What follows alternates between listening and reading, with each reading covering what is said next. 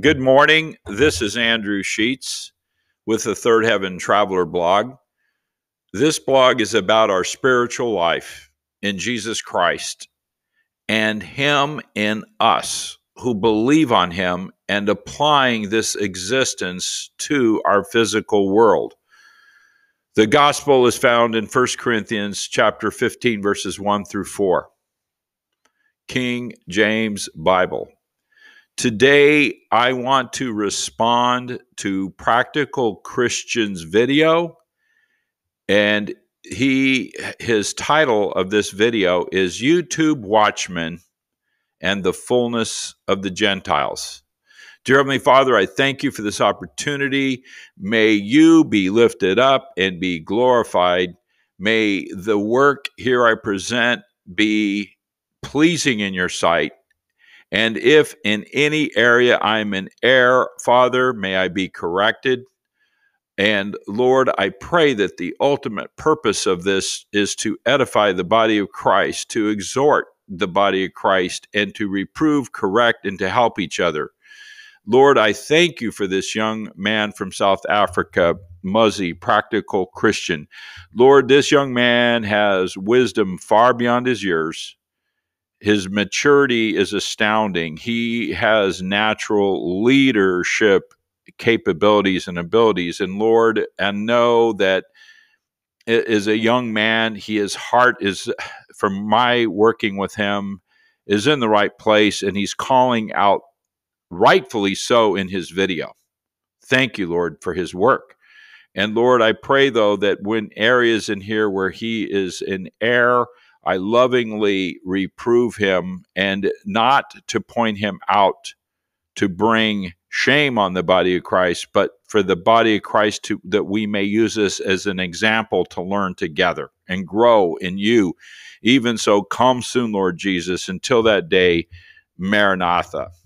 Amen. And Lord, I pray you sustain us, each of us, the saints, by your grace, day by day, by your grace, and may we walk in faith. And Lord, when one member of the body is hurting, because brother, Practical Christian, you can see this, Lord, and other members, Lord, we feel his pain, and Lord, but we encourage and exhort him and reprove him this in areas that, and Lord, we lift him up in prayer, that Muzzy can walk in faith, like all of us, walk in faith, not by sight, Lord.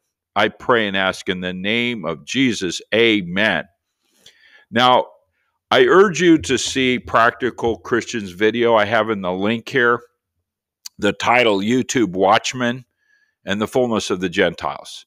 Now, I applaud Practical Christian. He's calling out the foolish who go around hanging on rapture dates, basing rapture theory on incorrect interpretation of key prophetic scriptures like Ezekiel 38 is happening before the rapture.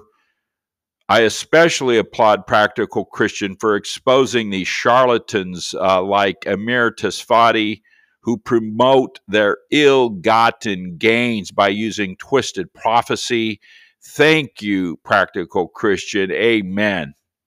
I also strongly applaud Practical Christians admonishing careless clickbait watchmen like that Adam guy who based their nonsensical, half-baked theories as Bible-based, or God told them lies based on unbiblical, errant biblical prophecy.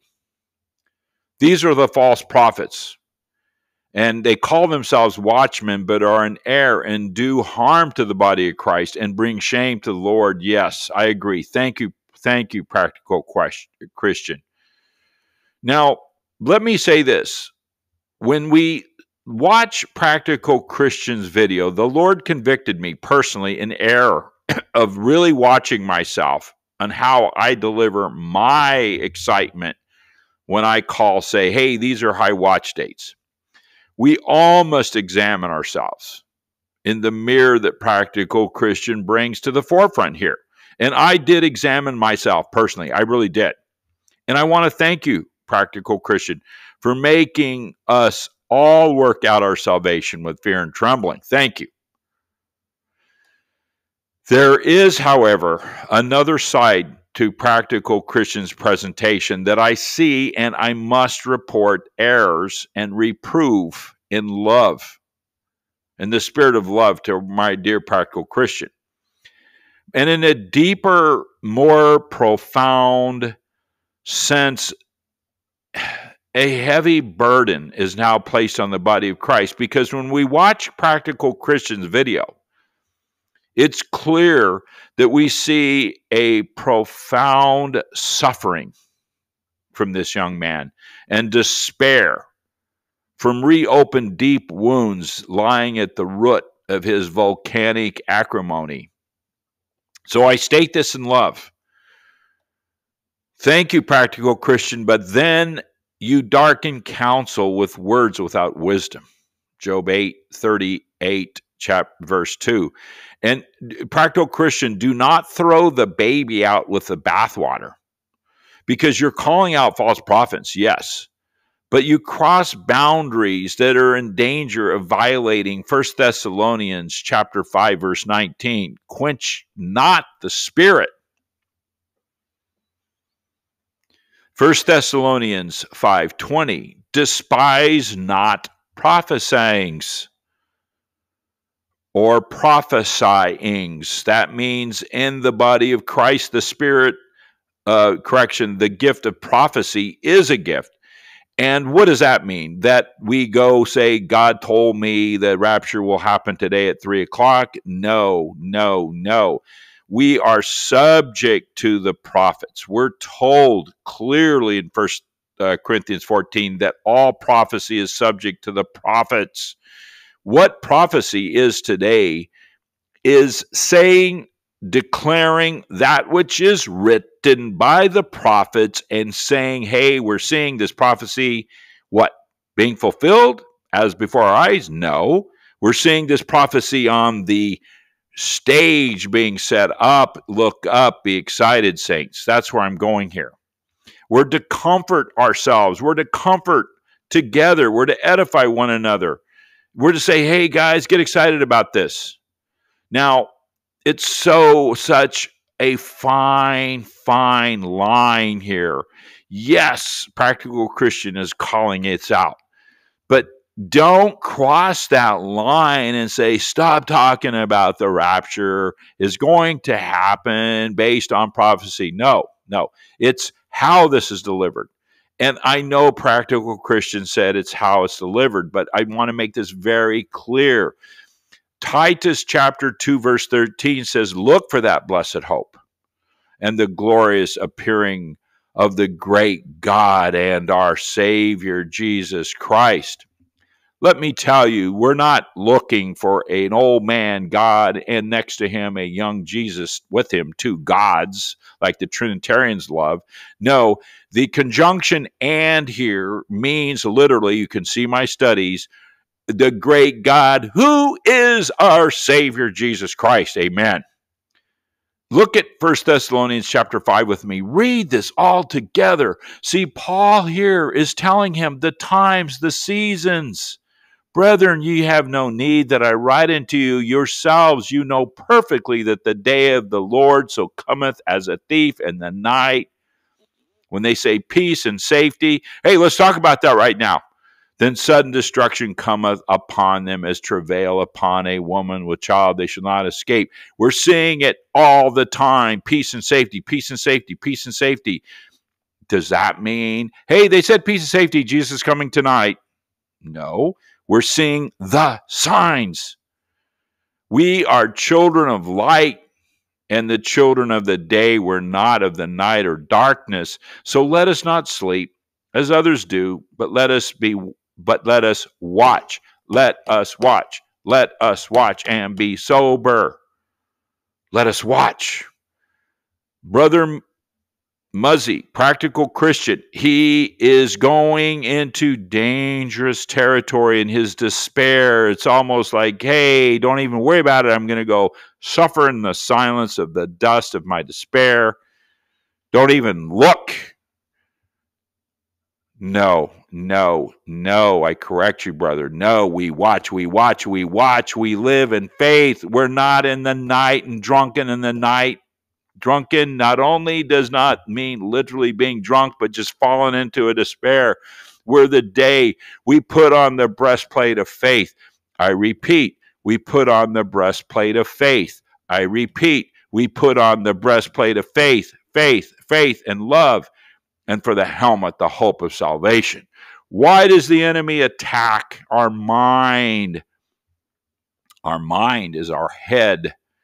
Our mind is the faculty of our soul. That's where the devil works. That's why we must, in our spiritual warfare, Ephesians chapter 6, we must, what? Be proactive. We are at battle. We must bring every thought, and as it says in 2 Corinthians chapter 10, 2 through 5, we must bring every thought captive to the obedience of Christ. We must, in Ephesians chapter 6, deploy our shield of faith to quench all the fiery darts of the wicked. So what does Paul tell us? He says, God has not appointed us to wrath, but to obtain salvation by our Lord Jesus Christ. We're not appointed to wrath. We're not going to the tribulation where it's coming. And he who died, whether we wake or sleep, we shall live together with him. Now watch this. Comfort yourselves together. Comfort yourselves. What does that mean? Hey, look up. Our redemption draws nigh. Our redemption draws nigh. We're to edify one another. Don't fall into the despair that young practical Christian is falling into here, Christian. We are to lift him up and say, no, brother, get up, get out of your wallow and swallow. But he says, you're an old man. I'm an old man. I'm almost 70, people. I'm pushing 69 years old. I'll be 70. What can I tell a young Christian? Do you not think that old people have suffered? Do you not think that I've gone through trials that have broken me down to my knees over and over and over again? Do you not think when I was 17 years old, I knew that I would never see marriage or be able to grow up and to be an old man because we really believed the rapture was coming? Yeah. Did I grow bitter and say, that rapture never happened? No, I was disappointed. Yes, it caused me to really question, but I stayed in the faith and I walked in faith knowing that our redemption would draw nigh. And what happened? I just said, don't worry about it. Let's focus on this world. And I walked in the desert, and the Lord led me through the desert of deep despair and suffering. And until I was broken down and came to him and stopped drinking in 2001. And for these past 22 years, by his grace, praise God, I've been looking every day, every minute, every second for our blessed hope. Why? Because the faith of God is within me. It's not my own strength. It says, now I exhort you, brethren, warn them that are unruly, comfort the feeble-minded. The feeble-minded are the ones that are easily shaken, tossed to and fro. Oh, that didn't happen. No, support the weak, be patient toward all men. Yes. See that none render evil for evil unto any man, and ever follow that which is good, both among yourselves and to all men. Rejoice evermore. Hey, rejoice. Pray without ceasing. And everything give thanks, for this is the will of God in Christ concerning you. Listen, instead of complaining in your despair, let's start giving thanks. Thank you, Jesus, that I have legs to walk. Thank you, Jesus, that I have eyes to see and I don't stumble around as a blind person. Young people don't realize it, but when you get old, hey, I have gone through cancer. Oh, I don't want to hear your misery and problems. Oh, let me tell you, I'm not going to get graphic here, but when I walked out after surgery, I was complaining that I was unable to. Let's lay this out on the table. People, these young Christians, you don't understand. Yeah, you don't understand what it's like when your body starts wearing out and giving away. I was under my breath. Why, God, I followed you? Why am I now in this terrible situation after this surgery? I do not have good bladder control. I walked into the restroom outside in the doctor's office, and there was a man who was fixing himself without being graphic. He had no testicles for testicular cancer. His testicles had been removed, and he had a mess. And it was so foul in the bathroom there, and he was stumbling around, and I tried to help him, and he said, I'm so sorry. And immediately the Holy Spirit says, you want to complain? So, young Christians, you want to complain about how horrible, yes, your life sucks. Yes, you're going through hell right now. But look at what you have and be thankful for what you have. You have a body that functions.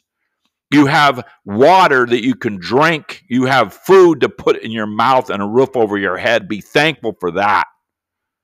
Yes, I know you don't have a job. Yes, I know that you live in the worst, corrupt, unimaginable conditions. I lived in a third world country for almost 7 years. I saw what the communists do to the people. I had lymphatic tuberculosis because of the polluted water that I was drinking. I can tell you horror stories. I saw and have lived and seen what in the suffering of people. I've been in Central America. I've seen people living in cardboard shacks. Be thankful. It says, giving thanks. Thank you, Jesus. In the midst of your despair, say, thank you, Lord. Do not quench the spirit. If someone says, and yes, Watchmen woman, Lisa Boyce, sometimes she crosses the line saying that prophecy, Isaiah 17 is happening. No, these prophecies will not happen until the tribulation. But do not quench that spirit of her saying, look up, look up, look up. We see the signs and prophesying. Do not despise these. We have to follow after love and the spiritual gifts. But guess what? Paul talks about that ye may prophesy. Read 1 Corinthians chapter 14, 1 through 5. And it says, he that speaketh in a tongue, now the gifts of tongues, that has ceased. But no man understands. But howbeit the Spirit, he speaketh mysteries. But he, in verse 3 of 1 Corinthians 14, but he that prophesieth speaketh unto men, what? Edification. To edify, lift up. Exhortation. Exhort means to urge and plead. And what? Comfort. When you quench the spirit, when you say, stop talking about Jesus put this in your heart and you had a dream, you're excited about it. No. That is for the body of Christ to be comforted and exhorted and edified. It says, for greater is he that prophesieth and speaketh in tongues. Yeah. It's about what? That the church may receive edifying. Now, I urge you, go in the description box, read the blog, open these links. Don't just say, yeah. Study. It would take you an hour of study to do my study on the gift of prophecy in the age of grace. And what does the Bible really teach? I had a man tell me to remove my video of a prophetic, exciting video I did about our rapture. And he says, yeah, you can't say that. Take that video down. I says, I will not remove that video. How dare you? How dare you despise prophesying and quenching the spirit? And I laid out scripture. Listen, practical Christian, he goes on about the Hosea chapter 6, the third day. Okay, on the third day, he will revive us, right? Or lift, excuse me. The third day, this is Hosea chapter 6. And this is on the third day. He will, let me give it to you specifically, on the resurrection, resurrect us on the third day. Now, practical Christian is saying, okay, so 2,000 years are over, so that means we have to wait another 1,000 years. What? No.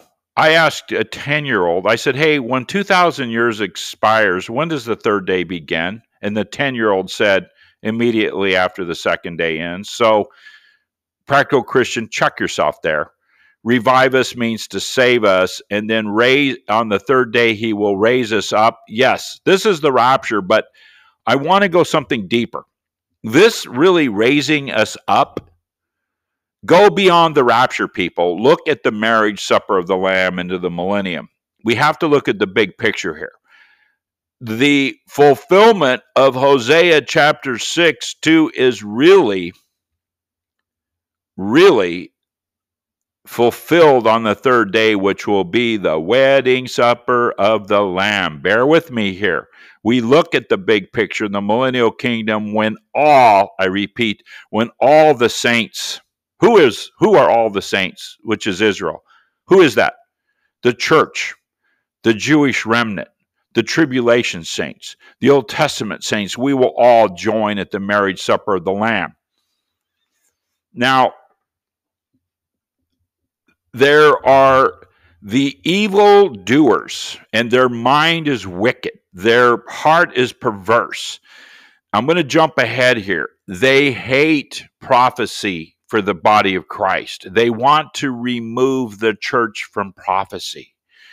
I urge you, the little flock comes to the church. Oh, they do. Oh, I need you to get this antivenom so you can take and save yourself from the poison of the hyper-dispensationalist. Oh, listen to me. The bride, the wife, the church are one in Israel, one in Christ. Read this. Study about this wicked, evil, reprobate, devil, possessed demon of Rodney Bello at his Grace Bible Church teaching that, oh, the church is not in the book of Revelation, and I'm going to prove why, and spends a 10, 12 video series saying that church doesn't mean church. This reprobate is so lost. And then he tells everyone there's no hell. No one's going to hell, and there's different plans of salvation. People, understand the Bema seat. And also, practical Christian was alluding to crowns and things. No, people, listen. This young man is in darkness. He's stumbling around.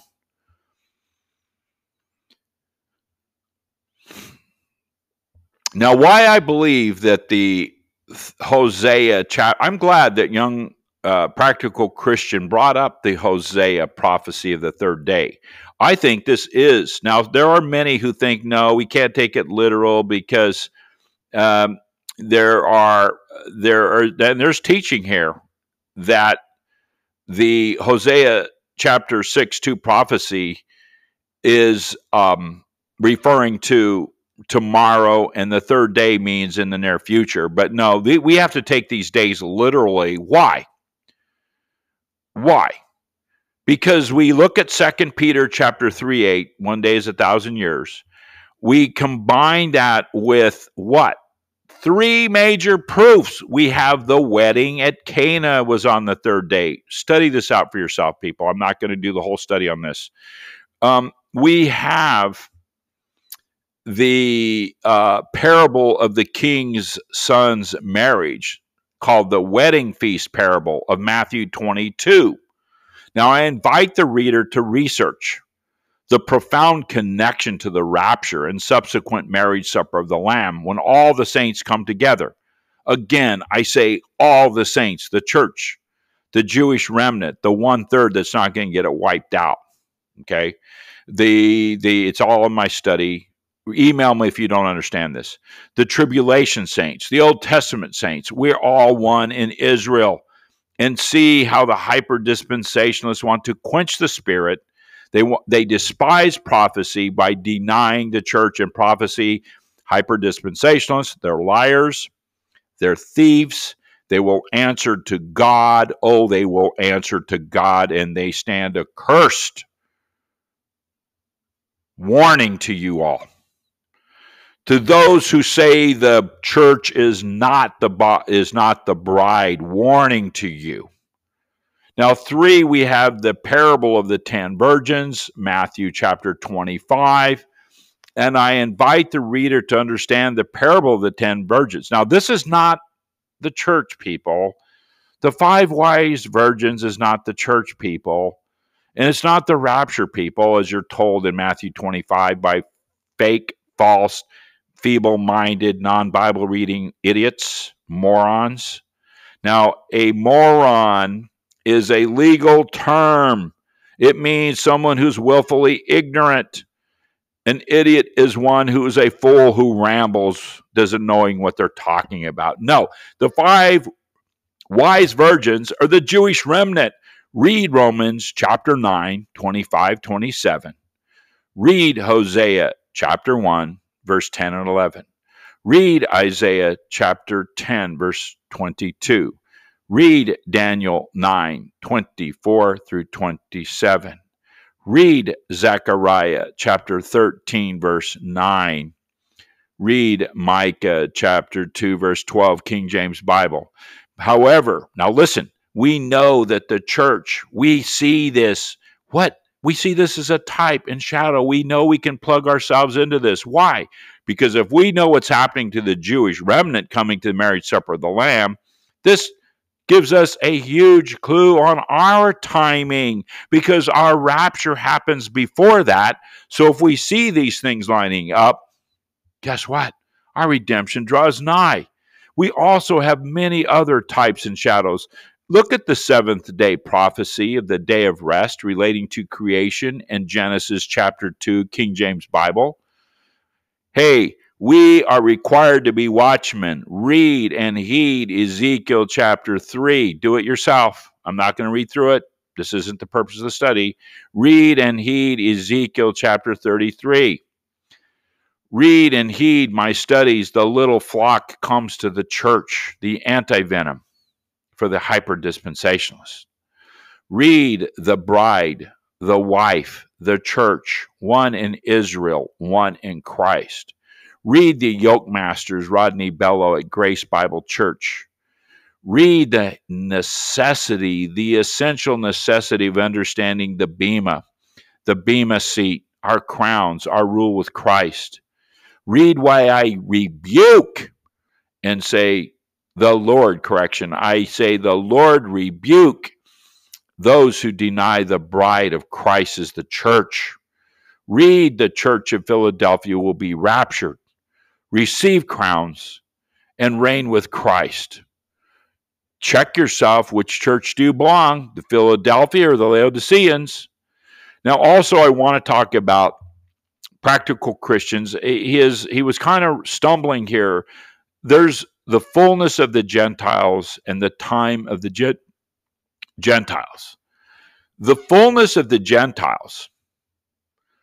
Many people think that when Paul in Romans chapter 11, 25, and remember Romans 9 through Romans chapter 11 is the literary interlude, the set aside. He's directly talking about the Jewish remnant. And he's saying that they're not going to come in until what? The fullness of the Gentiles. Now, this is not the rapture, which many people think it is. No, the fullness of the Gentiles will not happen until the final tribulation saints are saved. Do you think that there won't be Gentiles? Listen to me. You don't think there will be Gentiles saved during the tribulation? Are you serious? That will be the fullness when the final come in are gathered from the four corners and are brought up at the mid-trib. Read Genesis 15, 16. Read Revelation chapter 7. Read Revelation 12. Okay? And that's your own study. Do your homework. Now, the time of the Gentiles, that's not the fullness of the Gentiles. The time of the Gentiles is Luke 21, 24. Jesus is talking about that, which refers to Daniel chapter 7. Now, this is the Babylonian Empire all the way to the second advent. Okay? Now, I want to address the very heart of the matter. Why the despair? Why the loss of hope, which lies at the root of practical Christians' acrimony? It comes down to this, people. Faith.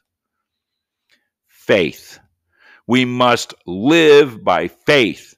We are incapable of apprehending this mentally. And we can't say, well, I'm going to have faith today. I'm going to believe in Jesus and believe my redemption draws nigh. If you try to do this mentally, Satan will sift you like wheat. What happens? We're incapable. The heart of man, yours truly included, is deceitfully wicked, who can know it. Our carnal mind is enmity against God. We cannot, will not, no matter how hard we try to be a good boy, a good girl. I'm going to follow Jesus today. I'm going to wait for the rapture and be excited. You're going to fail. You're going to be in despair. You will not find joy. Why? Because you're doing it. We must walk spiritually. I plead with practical Christian and all young Christians to walk in faith. How do you do that? Well, if you don't, when you don't have vision, people perish. We lose our joy, our hope, our perseverance when we lose our vision. People, this is not physical vision. This is spiritual vision. Seeing the unseen. I repeat, seeing the unseen. How does that work? By faith. You see, our spirit knows, but our feeble minds can only understand what our spirit knows. We all at times are lacking in our faith. We can only walk in this Christian life as a saint by faith. Now, if we're not walking in the Spirit and stumbling in darkness, our soul, which is our soulical mind, takes control, surpasses, and usurps the Spirit, meaning we're carnal Christians. We're walking in darkness. We think we're spiritual, but we're not. So what does this mean? This means that we must die to self. I'm jumping ahead a little bit, and be resurrected in Christ spiritually, and we don't walk in our faith, but his faith. In Romans chapter 1:17, it says, "For therein is the righteousness of God revealed from faith to faith, for it is written, the just shall live by faith." And if you're not walking in faith, guess what? You're in condemnation. But there is no condemnation to them which are in Christ Jesus, who walk not after the flesh, but after the Spirit. When we walk after our carnal logic and our carnal mind, no matter how holy we think it is, we're walking in the flesh and we're in condemnation. But we're justified by faith. You know what we know we're walking in faith? When we have peace, we have joy with God through Lord Jesus Christ. How do I get that? We have to die to self. Galatians chapter 2, verse 20, we must experience this. I am crucified with Christ. Nevertheless, I live, not I, yet not I, but Christ liveth in me. And the life which I now live in the flesh, I live by the faith of the Son of God, who loved me and gave himself for me. Now, I state again, how does a young saint live? I sent this message to young Christian, and I think we need all of us to read this again, myself included. It's in the link. How? A message to a young saint. To live, we must die. To win, we must lose. I go through this, read this. I'm not going to take the half an hour to read this and study this blog with you. I urge you to read this. I urge you to read this. We have already won the battle, Romans 3:23, and we will win the war in Revelation 19 by the faith of Jesus Christ our Lord. Not our faith, but his faith. Read this, read this, read this, heed this. I urge you, be strong in the Lord and the power of his might. Saints, be strong, look up. Dear Heavenly Father, I pray that all of us can be strengthened in you. Yes, we're tired. Yes, we're weary. Yes, we're down in the dumps with all of this garbage and filth and cesspool and tragedy that we're living in. But Lord, our hope is in you. May we have your faith. May we walk and be with that unspeakable joy of your presence in us and not walk by sight, but faith. I ask in the name of Jesus, even so. Come soon, dear Lord Jesus. Amen. Maranatha.